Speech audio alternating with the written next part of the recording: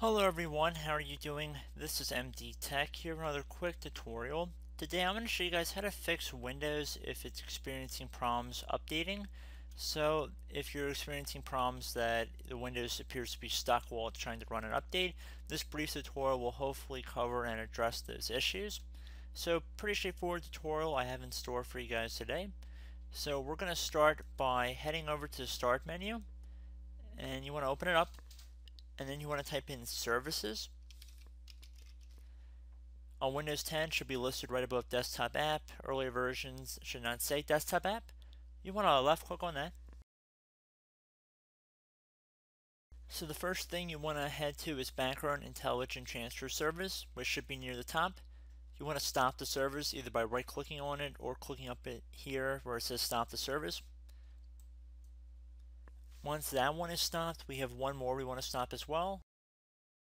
And that would be to head down to the Windows Update service right here. I'm going to stop that one.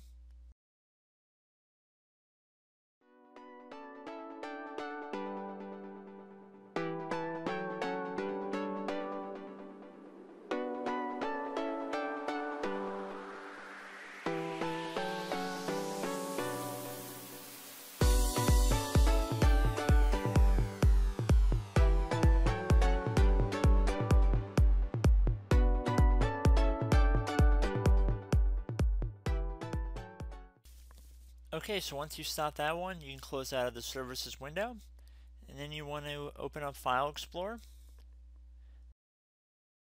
You can search on the Start menu, or you could go through the File Explorer icon on the taskbar if you have one. And we're going to navigate over to our C drive. So I'm going to go through this PC on Windows 10, and then I'm going to access our local disk. So once you've done that, you want to double click on the Windows folder. And then you want to scroll down until you get to SoftwareDistribution, and you want to double click on that. So you want to delete all the entries in here, so just highlight over everything and then either right click on them all once they're highlighted and delete, or hit delete on your keyboard.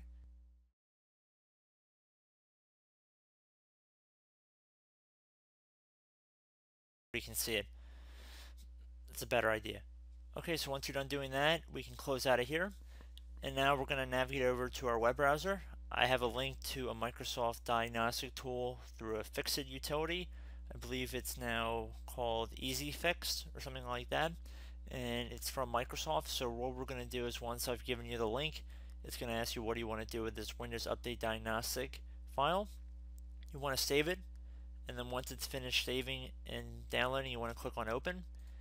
Depending on what web browser you're using, it might look a little bit different. So this will help us troubleshoot and prevent different computer problems, at least that's what the description says.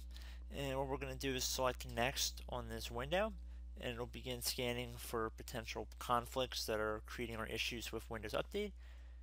So we can see there might be an updated troubleshooter available, and this one happens to be for Windows 10. So if you're using an earlier version of Windows, it's not going to have one that's built in. More than likely, I believe that this is a newer thing for Windows 10. They're actually building some of these things into Windows 10. If you're using Windows 7 or Windows 8, you would just follow along with these instructions. I don't think it would have this on here, of course. But I'm going to run the Windows 10 troubleshooter, which should look pretty much the same that you guys who are using earlier versions should have as well. Just this one's built into Windows 10. So we're going to select Next to begin running this diagnostic tool.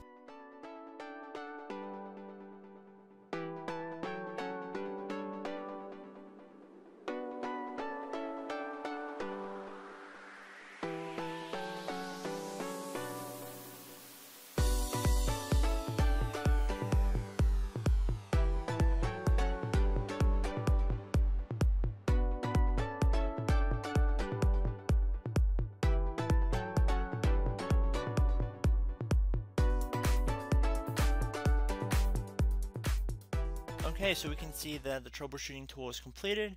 The troubleshooter's made some changes to your system. You get some information about the problems that were found right here, and you can also view more detailed information right here if you click on that. But for the purpose of this video, I would say once you're done running this utility, go back and try and run Windows Update again, and hopefully it should work for you guys without too much difficulty. So I hope this brief tutorial worked for you guys and helped you out, and I will catch you in the next video. Goodbye.